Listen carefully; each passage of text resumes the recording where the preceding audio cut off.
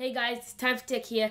Today I'm talking about a new type of technology which I think will really cause a robot revolution. This is something that is going to be huge in terms of how cameras and this type of technology is going to be used from now on. I'm talking about the SoloShot 3. So the SoloShot 3 is a camera stand that can record you, take your footage, do editing for you, take photos, time lapses, and all sorts of different features with the video all by itself. You don't have to do anything. So the main features are it can record you from 2,000 feet away.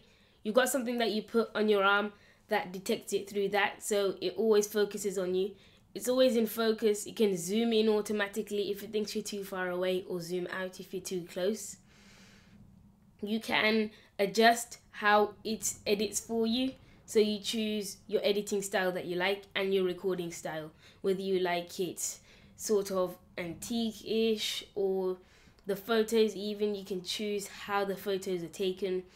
And the stand can be adjustable with different cameras. So it's not actually the camera that's doing the same thing, but it's actually what the SoloShot stand is doing and all the features it's got. The main features work better on the actual SoloShot camera, but everything else still works, but just not at its optimum with the actual SoloShot camera.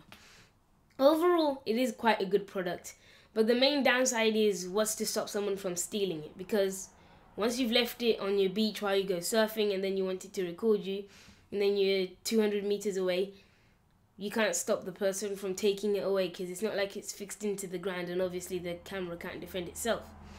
So there are going to have to be some solutions around that, but I don't think there are really many plausible solutions to stop someone stealing it. Obviously you can put a tracker on it, but to go through all the hassle of that is quite a lot of an issue.